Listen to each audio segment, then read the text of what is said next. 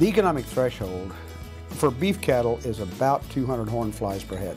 Livestock entomologists have established that when you get past about 200 horn flies per head on a beef animal, it will pay you to do something about them. So that's the point at which we want to bring that fly level down.